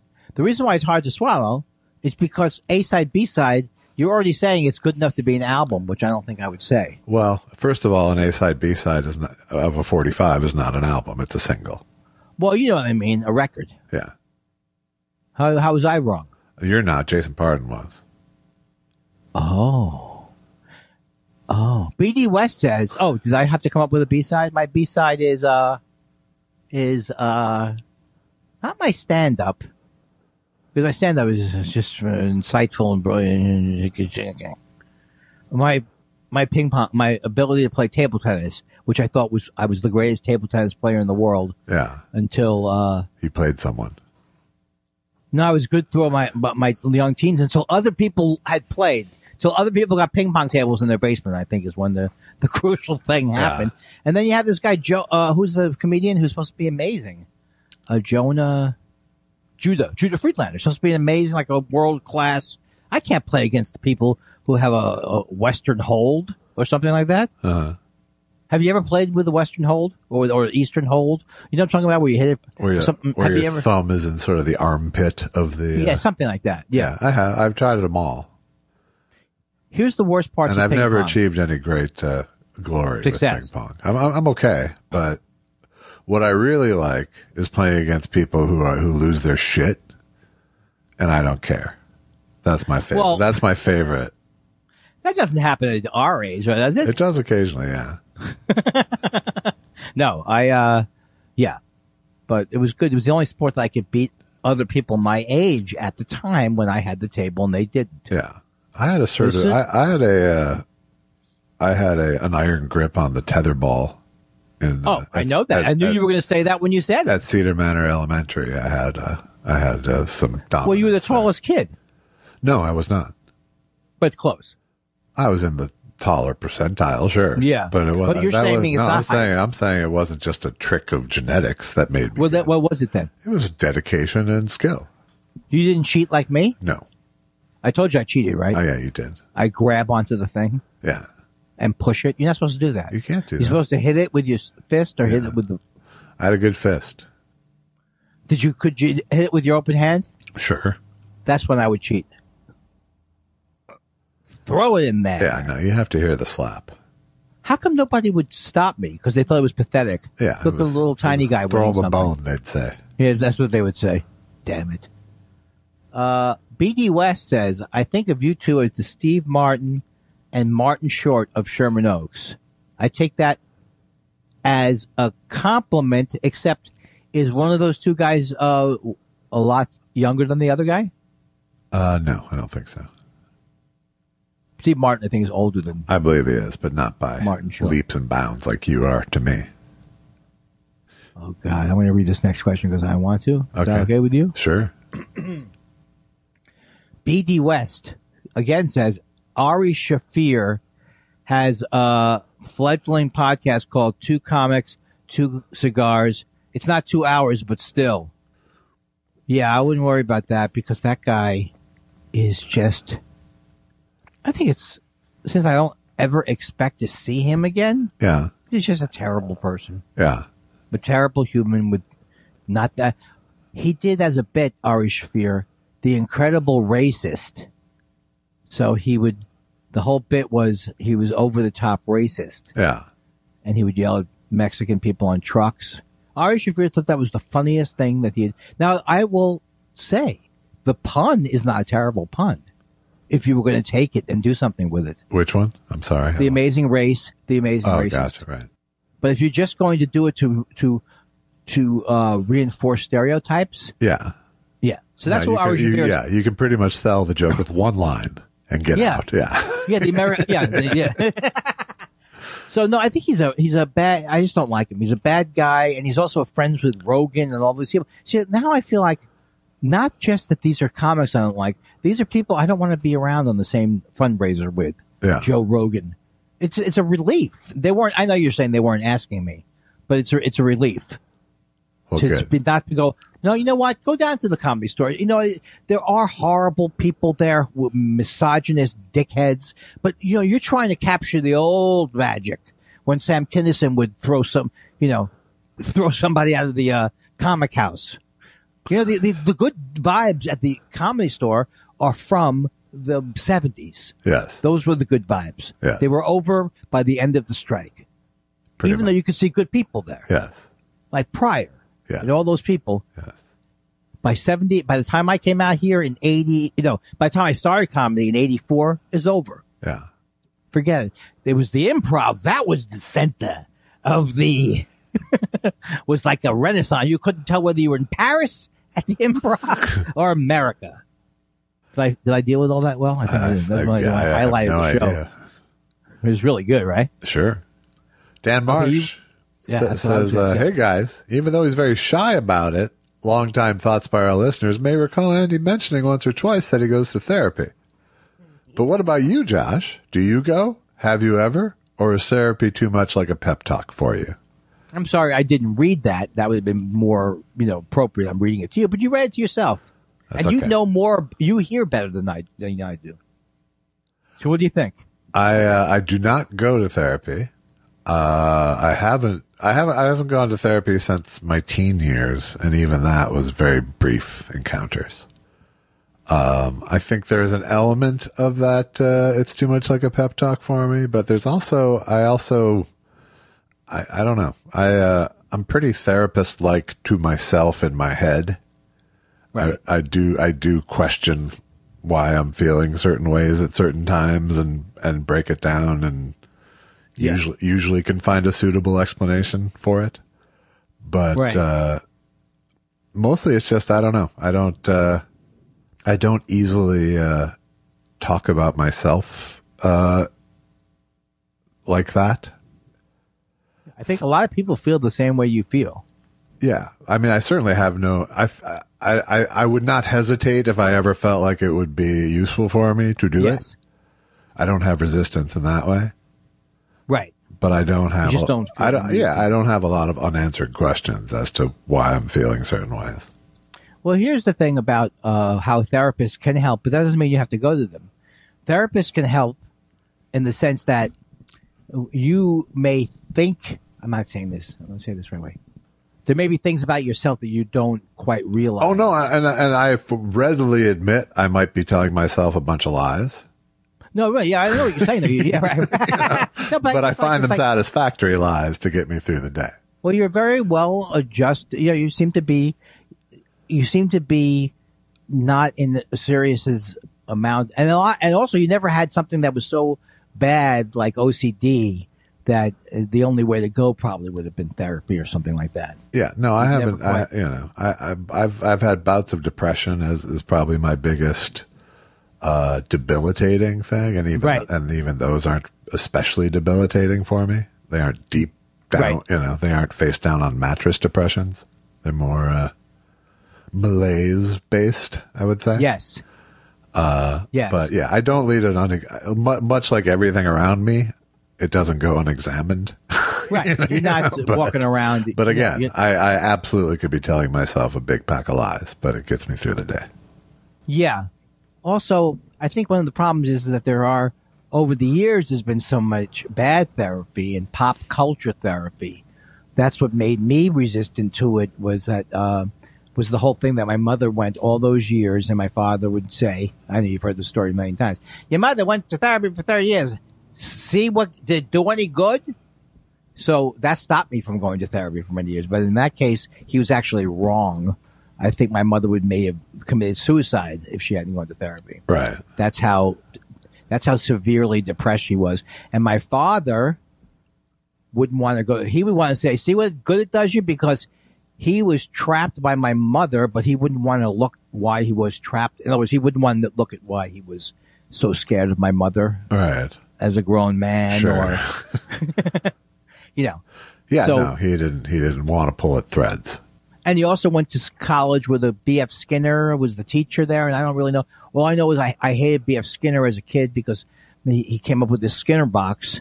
But now I realize I really don't know much about Skinner. Maybe the Skinner box wasn't good, but he was the foremost psychologist at one particular point. So I don't know if everything that he said has been rejected, but that was my point of view coming in, was like But you just adopted your dad's. Yeah, I adopted my dad. It's like, I adopted everything about my dad, but the only thing I didn't like was that there's no God. That's the only thing that I didn't like. Luckily that's just a, peripheral thing. And also just the stuff that was hard for me, that I look back on, it's like that my parents were, of course, progressive. I'm not saying of course, they're progressive. They didn't vote for the Democratic candidate, but my father hated Kennedy. Yeah. He thought he was a liar. Yeah. He thought he shouldn't have hired his brother. He thought he was corrupt. All things that may have been, true historically, but the idea of being able to say, wow, this guy could be inspiring, that wasn't my father. Right. He was more cynical. Yeah. But again, there were things not to like about the Kennedys, but it was weird that I was a kid.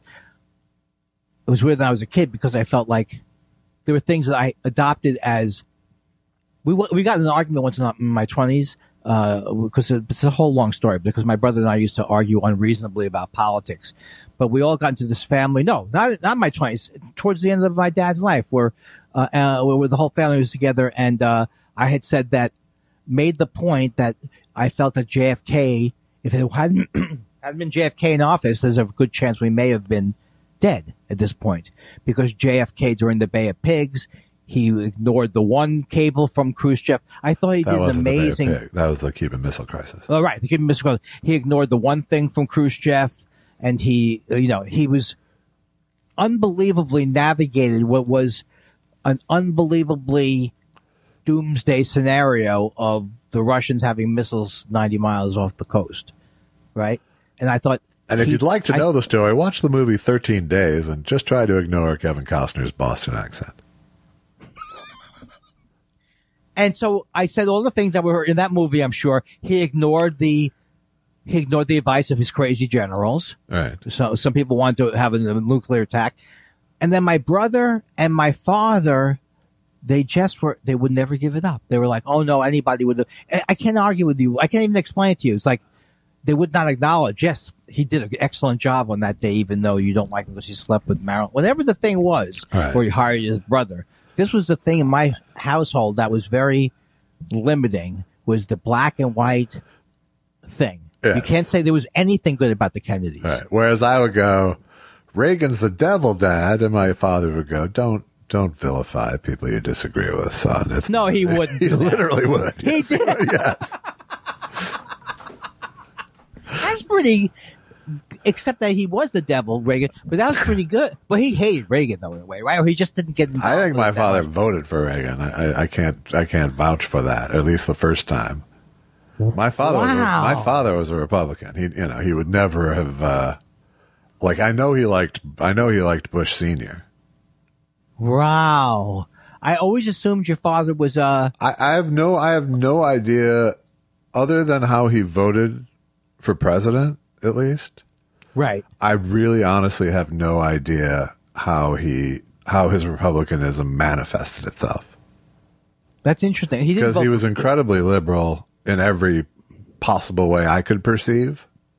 Right. But I really think what I really think is that he had a deep sense of personal responsibility. Yeah. And I think, he was an Eisenhower Republican. He was head of the Young Republicans in 1959 in his high school. Now Dylan wasn't involved. He didn't vote for Kennedy either. My dad. Oh, but Dylan wasn't involved with the Republicans, right? This was something that Dylan. No, well, Dylan didn't go to high school with my dad. He went to college. So. Right. And just for the year. But yeah, no, like I said, I don't have, aside from just the party in which he was registered, I don't have any sense of how his republicanism manifested itself. Right, but in this particular case, he was a school board member and chairman, and all his things were about deep enrichment and But did he think that? Did he make fun of Reagan? Because Reagan was funny, kind of like bumbling. He didn't. Nobody never came up. He was not strident about anything. My dad, right? Well, that sounds actually. I mean, he was strident about things that were truly important, but he wasn't someone. He would be more likely to rail at a newscaster's bad use of English than he would at the content. It's so funny because you think of what someone is like, but I really don't know what your father was like. Which is kind of amazing about life, that we have so many similarities, but that your father, I may assume, he's like Josh, one generation older. My dad's demeanor was very Obama-like. Yeah, that's good. What I would have done to have an Obama in my house instead of my mother. Oh, Michelle Obama. I could have had the greatest upbringing. The sort of quest for civility is very much in common with what Obama and my dad. And there's a lot, even in their speech patterns, there's a lot of similarity. Okay, well, I can't see voting. I mean, was Nixon not as big a buffoon in 1960? He wasn't as mean a guy? He wasn't as big a cartoon, certainly, in 1960. Right. I mean, he was just vice president, and it's just such a weird world, because there's no way in the world that you could have predicted that guy Johnson, he's going to be spearheading all of civil rights. Mm-hmm. Let me let you know that. Great. No.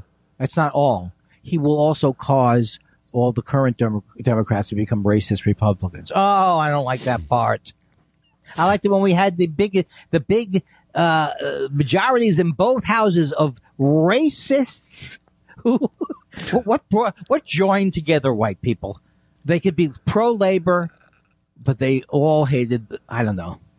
I ran out of meat. Anyway, you go back to a question, because otherwise it'll just be me going homina, humina, himina. Okay, QMOC says, most people think that as you age, you become more right-wing. Speaking apropos of what we were talking about. You two seem to have resisted that. But do you consider yourselves more right-wing in any views? I don't use the word right-wing as a positive thing. I think I always reserve it for right wing is like all the asshole Republicans. Yeah. So substitute conservative. Right. So let's substitute the word conservative. But that doesn't. You can't even have a conversation like that, because if I showed you a northern liberal like Mayor Lindsay, there would be no reason why he wouldn't be. He could have been a Republican then. Right, You know what I mean? right. But that's not the question. The question is there anything? Well, don't yell at me. Is there anything that you've become more conservative about as you've aged? Okay, that's what I wanted to say. Okay, I was going to stick with that it's not right wing, but you're saying just forget about that part of it. Yes. Just assume it's conservative is the word. Oh, I mean, I think I'm generally more like don't take chances or do stupid things in my 20s. Right. But I do not think that my political views have been moderated or, like in the classic sense of, I used to think this. I want everything to be legal. I'm legalize all drugs, all these. And then if you go, well, you want to just give out heroin at the thing? Well, not necessarily just like that, but you can come up with a system. I might be conservative within my liberal views sometimes, but mostly I can't. I've gotten more liberal as I've gotten older. Right. Yeah, I can't think of. There's certainly nothing social that I've become more conservative about. I don't think. I might have a little more concern about like capital gains taxes now or something. But I don't. I don't feel like like welfare is for freeloaders or anything like that as I age. Right. I just came up with an exact example of me where this question would apply. Yeah. Is to when I got angry at that singer who broke her guitar on Saturday Night Live. Yes, That's an example. That was get out of my yardish, yes. There's no way around it. Because luckily, like 3 minutes into an argument that you look like an idiot. But it's like, whatever I thought was, yes, it's nice to keep the guitars, but then the whole thing of, it was, what is that noise and what are they doing and why are they dressed like that? Right. I don't understand a word they're saying. A serious man says, gentlemen, I have a theory about the story that Andy brought up last week about a plan to dig a well at his temple. Could the controversy have been over digging a private well that was to be used to bypass restrictions on lawn watering put in place during a drought? Yes, I think it has. I think it was like that. I think it was like, that was my mother's suspicion. Yeah. Let me just say, phew, mystery solved. Also, I would like to say a serious man. I like that is spelled with 2 N's. So it's a period serious man, as if it's a period serious man. So think about that. Tweet, tweet, tweet, tweet, tweet, badaka, tweet, tweet, tweet. Ooh, Tweet Bahara says, "Hey Andy Martin." Oh, I love this. And hey Andy Martin, Scorsese is only 5 feet 4 inches. Who's the good fella now? Tell Marty to go get his fucking. Why am I not going to tell Marty to get his fucking shine box? He did not do what the guy in Goodfellas did. What am I going to? Did Marty kill cinema? No, he helped. Right? You just want to go eat a bowl of soup off his head. Yeah. But I do look forward to the day that I meet him. And I'm towering over that little guy. Hey, little fella. Hey, Marty. I love your movies, little guy. Would you like me to help you up so you can get dessert? I think I was funny with Scorsese, but I don't think he's going to use me for anything.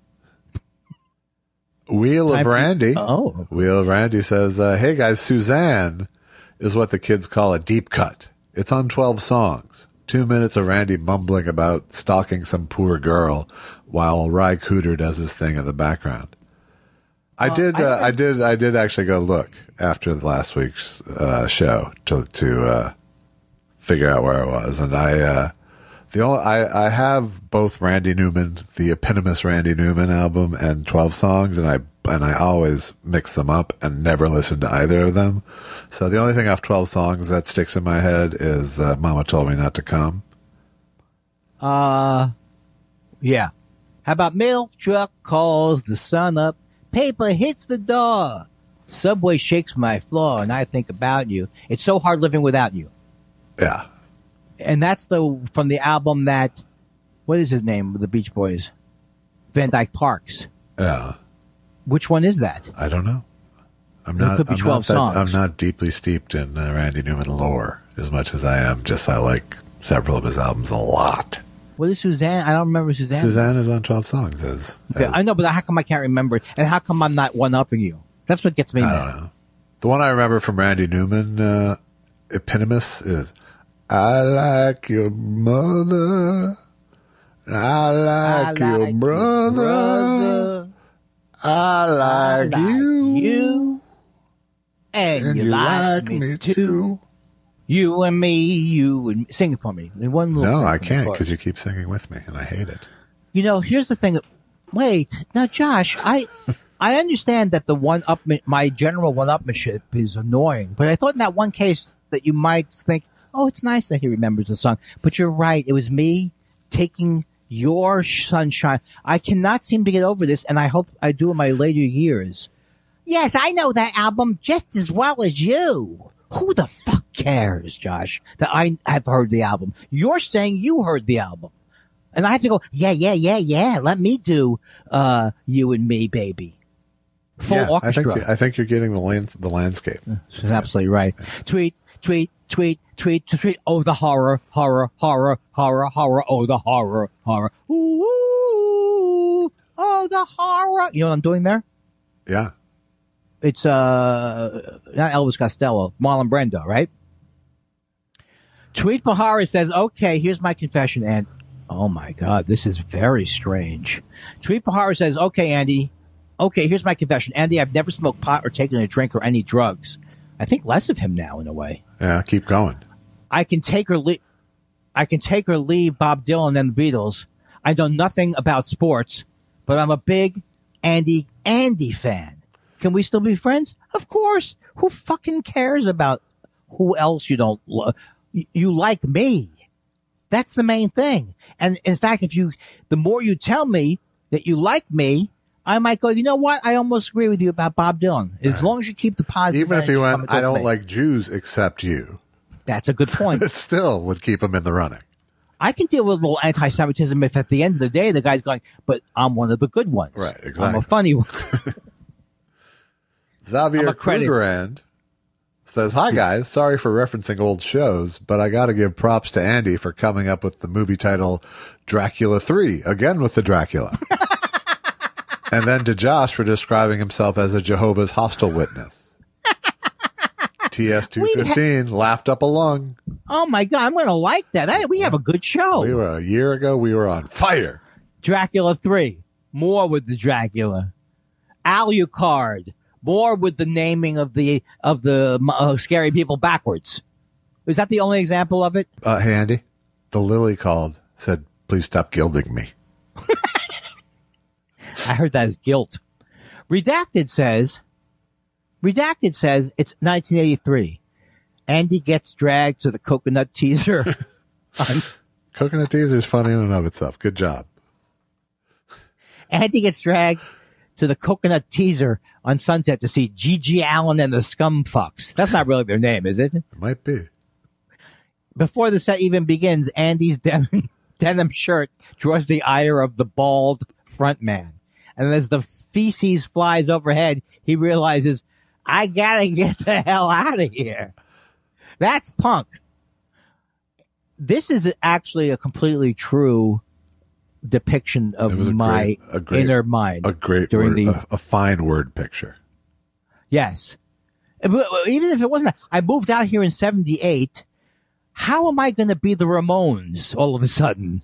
Well, I know they were more in New York. I think we heard your song last week. You didn't want to be the Ramones. You wanted to be Steely Dan in the worst way.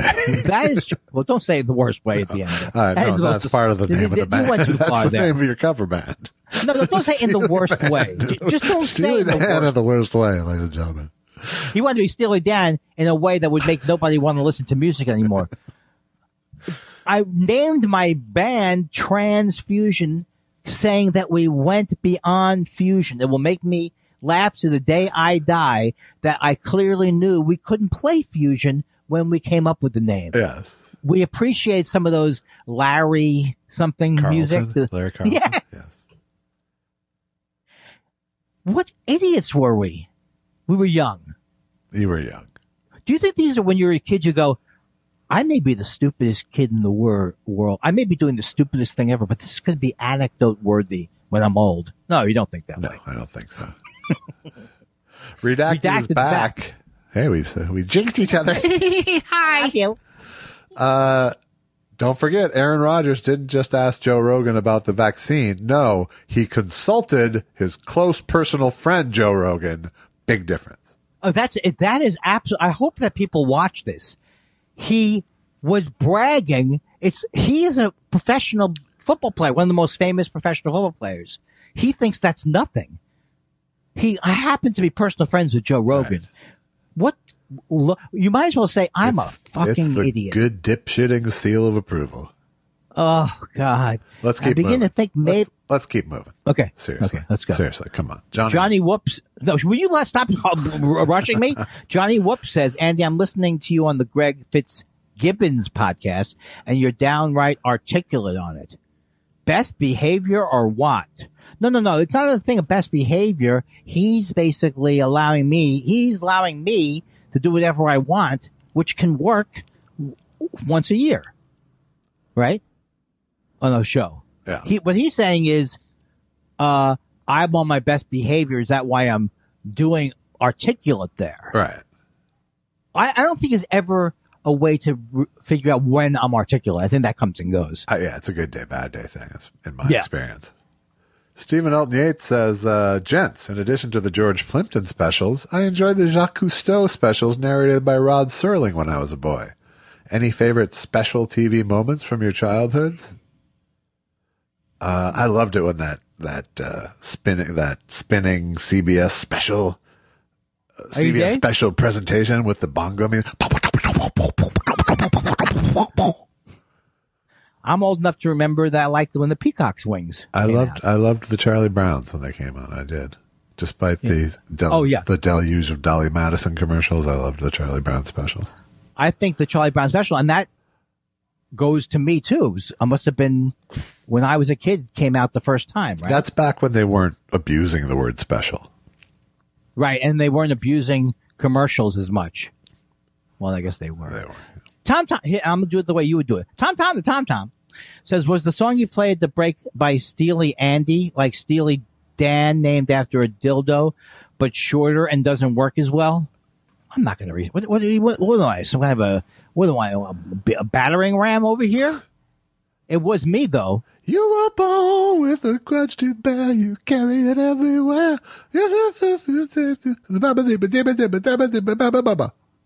Oh my God. It almost was like for a second thought like my stuff was on the radio. So good. Thank you for that. When we do the live version, never. Sous Vide says, I'm watching this show with the daughter from Schitt's Creek doing a Worcester accent, and it is really distractingly bad. The show is interesting that it switches format from gritty thriller to sitcom when the dumb husband is around. So, any questions or comments? I can't figure out which one it is. Can you? Isn't it like Steve should go fuck himself or something like that? There's like something like that. Bandicoot B says the Queen has both been given credit for overseeing a lot of the dismantling of the British colonial empire and been roasted for being a clear symbol of that same empire. Where do you guys fall? As a British person, what is James Mason's thoughts on the Queen's passing? I thought she was a stalwart symbol for our nation, but time for the old lady to go, right? Wookie Talkie says, how many rodeos have you been to? Is there a correct number, and can there ever be too many rodeos? Good, interesting question. I said it was an interesting question, Josh. Take it away. And there's a picture of Faye Dunaway as Joan Crawford about to dress down the Pepsi board in Mommy Dearest. Hey, you remember the scene? Don't fuck with me, fellas! Was that movie like maybe exaggerated? It was a little bit. It was a little bit over the top. Esai 76 says, don't you hate it? Don't you hate when a song gets stuck in your head? It's very annoying. But whatever you do, don't put the blame on you. He's saying we should blame it on the rain. Yeah, yeah. And you don't want me to. I could be like you and blame it on the rain. Were you the actual voice of Milli Vanilli? It's uncanny. It happens to be. Yes. Let me say it here. Let's keep moving. Christopher Citro says, sitting on Masquamicut. That stops you from continuing on at a healthy clip. Misquamicut Beach. Yeah. Does that sound familiar at all? It sounds like the best way that I would have gone with it. All right. Sitting on Misquamicut Beach last Saturday night, a group of profoundly drunk people on a motel balcony were whooping it up. One yells, "Horseshack!" And the rest start loudly doing his hand raising. Ooh, ooh, ooh, ooh, ooh. What happened the last time you guys went to the beach? Well, not that exactly, but I had a lovely meal at a steakhouse. Well, if I do go to the beach under these circumstances, I will be. I would be mistaken for Horseshack often. Yes, at the beach in particular, right? Bella B says, "How many Super Bowls? That can't be what he's saying." Bella B says, "How many Super Bowls has Andy been to?" I want to say, I wasn't at the Super Bowl for the Jets. I was in the 2000 Super Bowl where the Rams beat the Titans, and I probably did 4 or 5 Letterman ones. Hello? Any feelings about the scene at a Super Bowl? Well, it's hard when you go there, when you're working. It's harder. It's not much. All the ones I went as an adult where I was working. Yeah. I mean, if you call what I do working. Did you go to one as a kid? No, but I was at the championship game when the Jets beat the Oakland Raiders en route to the January 1969 Super Bowl. That's the closest I've ever come to a championship. Gotcha. Well, it was a championship. God, I've never been to a Super Bowl. I've been to a couple of World Series, but never a Super Bowl. Have you ever been to a football game? Yes. Several. Chris Weddle says, "How do you guys come up with so much to talk about?" This sounds sarcastic to me. How do you guys, but I don't think it is. How do you guys come up with so much to talk about? Does any preparation take place? It's obviously funnier to claim it doesn't, but I have to wonder. Love the podcast. I have always argued or tried to make lists or tried to make departments. Yeah. And I never have succeeded with any preparation. I will assure you that there is no preparation. I think the whole thing hinges on Andy's fear of silence. I think that's exactly right. That is exactly right. Greg Kelly says, the Mets are playing in Minneapolis next September. Inaugural What do you mean next September? Next September. Who is looking at next year's thing? Minneapolis next September. Inaugural TS Con? Or we would need an inside joke name. So maybe Droopy Con? I would be in the front row for a panel James Mason appears on. No, I don't think this is going to happen. I don't think it's going to happen. Not only you're saying there's a world where we go on the road, but we also go on the road to do live versions of our show. I don't see that happening. No, I don't either. I don't think that's what he meant. I think he meant a con, a convention. Oh, but yeah. Well, they would have to be here then. If all we're right, have a but con. we'll miss the Twins-Mets game, is what he's saying. Chaotic Neutral. Oh, I see. Chaotic Neutral says, "Hey guys, just wanted you to know that because it's played so often during the breaks, the Grudge song by Droopy Dan is now stuck in my head. As the kids used to say 3 years ago, it slaps." Yeah, I would say describing me as Droopy Dan totally took me out of what I was enjoying. I was really liking that one by Chaotic Neutral. You were born with a drug bell, you carry it everywhere. You don't have... Grudge.